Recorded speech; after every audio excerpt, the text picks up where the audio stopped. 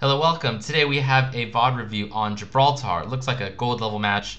This person's playing Pharah. This person's actually a friend of mine. They asked me to do a review for their for this video. So I just started watching it for the first like 30 to 45 seconds, and I was just gonna give them quick tips. But then I stopped and I thought, you know, actually I could make a pretty decent VOD review out of this. So let's get into it. Attack commencing. So I like that they're going this route on the left side. Pharah is really good at applying pressure. She is so good at that. So what I would like for this player to do is actually to go far left and poke. Instead, he's going to go forward and kind of abandon this angle, which makes me a little sad, but it can still work. So you're just looking to put pressure. Good, shooting the Rhine shield. And already you can see their Anna is actually pretty good. She tagged Pharah 3 times. So already this Pharah is drawing pressure, which is great. Again, I'd want this Pharah to go left, but she decides to go forward. Oops.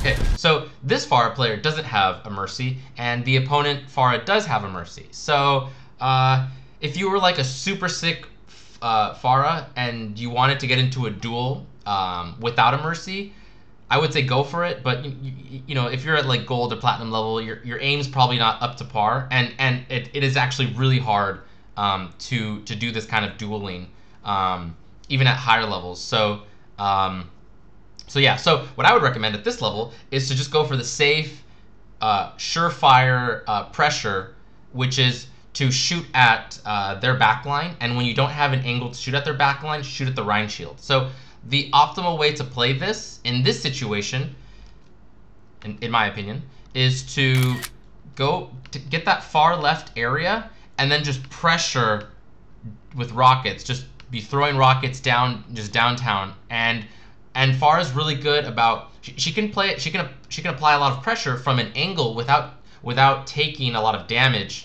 just because she can fly and you know, get these really kind of these good angles. Due to her mobility. Yeah.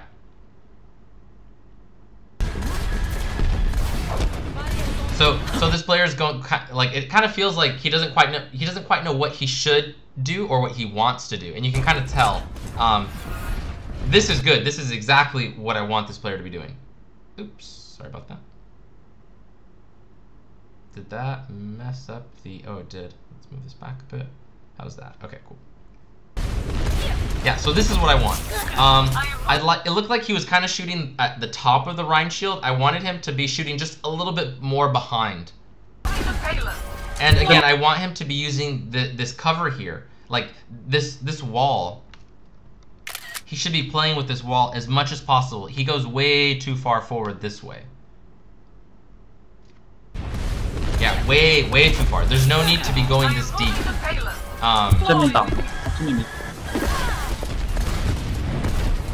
So again, it just kind of feels like he doesn't quite know what he should be doing, and he just kind of keeps going back and forth and not really getting a whole lot done. If he had just stayed on that left side and kept shooting rockets, he would have eventually dislodged them and make them go backwards. Instead, he's giving up a ton of pressure and just a ton of space. And as Pharah, she can create a ton of space for her team.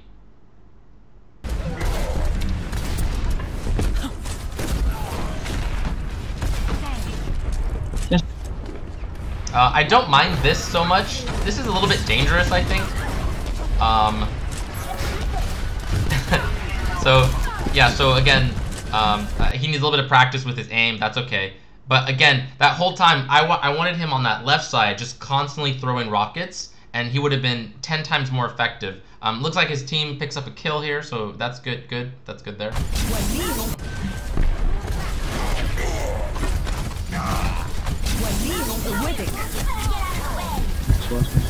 So right now, because it's a 65, actually, yeah, let me look at the kill feed. Yeah, it looks like that's the only kill that's happened.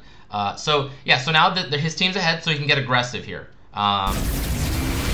Good, he dodges the Diva ult. That's great.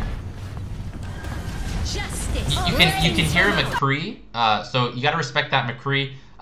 Again, positionally, I do want him to be aggressive because at that point it was a 6v5. Now it looks like it's going to be a 5v4. But I'd much prefer this Pharah player to be like in this general vicinity. Yeah, like over here. Kind of just like this general area, shooting from above. It looks like he was kind of going for a flank, but there was really no need to do that. As soon as the D.Va ult went off, he could have just immediately shot back up and just continue firing down. So there's a lot of downtime here when he could have been putting out damage, but he was not. And you can already kind of see the difference. Their Pharah already had barrage, and it's actually not that hard to get barrage this quickly in a match. So being at 34%, it kind of just shows you that he wasn't really prioritizing the right targets, and that's because he wasn't positioning himself properly. But you have a nice flank angle here, so you got to make the most of this opportunity, and you got to be going for kills. Like, you should absolutely be getting a kill here. Oh, come on, you can do it. So close. Oh, wait, was that a misplay? Hold on. Oh, and you still had rockets, so you got to be able to get that kill, but that's just a a mechanical issue, so we'll ignore that.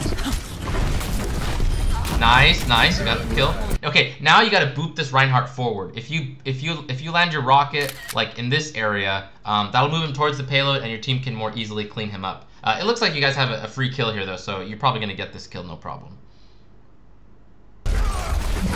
Nice. Wow. Get the mercy. There you go. Yeah, so your aim does need a ton of work, but again, we'll let that slide. That mercy, get the mercy.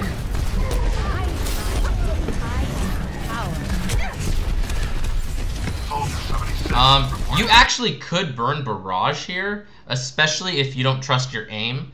I normally don't recommend you doing like crutch plays where you use abilities in a way where it kind of hides your flaws. But I wouldn't mind a barrage here, given that your aim's not so great yet. So yeah. But to be fair, this Zarya plus your rockets should be enough to finish him off. Or not. Okay. Actually, I don't like. No, actually, no. This is fine. You're gonna chase him down, and you're gonna start flanking. This is actually totally acceptable. Again, you can just rocket him. You can just go above him and then rocket him, and then look to your left for any other stragglers to kill. Okay, good. So I think what you could have done is like right here, you could have just floated up a little bit, tagged him with a rocket plus barrage that'll kill him instantly. Then you turn around and then throw your barrage this way. I would have liked to see a play like that. And similarly, earlier when I said to use your barrage on Soldier, you could have done the same thing and then turned around and thrown your barrage at the Reinhardt or whatever.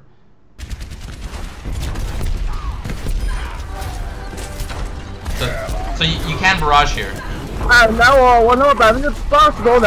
Actually, you know what? So, like, right. Oh darn. Sorry. Stupid thing. DVD player. No thanks. Darn. Missed it again. Right there.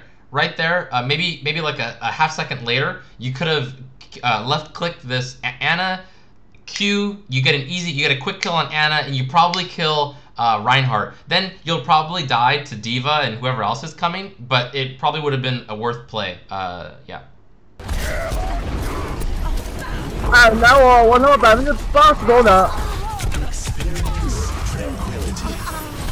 Cool. Actually, I like that you were reserving your Q there. In that situation, it was good for you to hold on to your Q because you would have just died immediately, I think, to Soldier. Okay, you get killed, that's fine. Yeah. Oh, your team, they don't have it yet. Oh, darn. You can counter Q. You can Q right now. Let's see, hold on. I don't like that. So this is the second time I've seen you reload prematurely, so I need you to be a little bit more careful about when you're reloading. Again, it looks like you're reloading after 3 shots. Actually, I think it's been 3 shots every time. Justice. It looks like you didn't left click. You have to left. You always have to lead your cues with the left click. Oh, they held it. That sucks.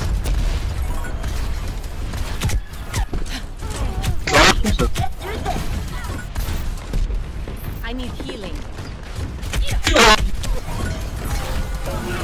I was.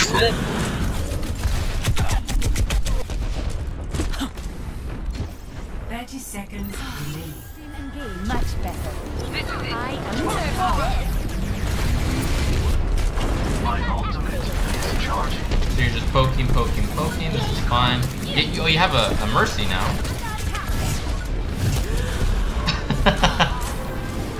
Oops. So, one thing I like to do in situations like this is to look for an angle where I can separate the Reinhardt from his team. So, in this case, that would be like roughly like right here. And you boop his enemy team back, and you boop him forward, and that sometimes allows your team to get like a nice angle on Reinhardt and you know mess him up. And you know, and then for you, you can decide, okay, should I attack the Reinhardt or should I attack his team? And that can usually open up some opportunities. And I don't think I've seen you do that once this game. But it's a really good way to use her rocket or her E. Another thing you can use it for is to dislodge any soldiers that are up here in this area. But I haven't really seen that very often. There was that one time, but you just straight up killed him. So obviously that's better.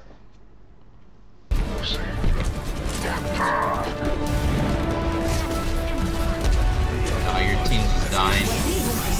Okay, so I'm guessing you guys lose this here. So to wrap up, there's just, you know, a lot of things you're gonna have to clean up about your game, like reloading too early. You just need to improve your aim overall. Let's see, what else? I need you, especially in the beginning, I needed you to pick a spot and then pressure the enemy team from that spot. Just, you know, just constantly just keep pounding them, and eventually they will move, you know, assuming that your team is being productive and just like a little bit productive. And yeah, so focus on those things. And then with time, you'll start to see opportunities when the fight starts to devolve into like a 3v3 or 4v4 or 5v4 or 4v5, and then you'll recognize, okay, now it's time to get aggressive and go in, or just to like back off. But I want you to practice that the idea of pressuring your opponents from one side, and then just keep slowly pushing them forward. It works really well. I love Pharah on this map. I think she's pretty effective here. Okay, cool. I hope this video was helpful.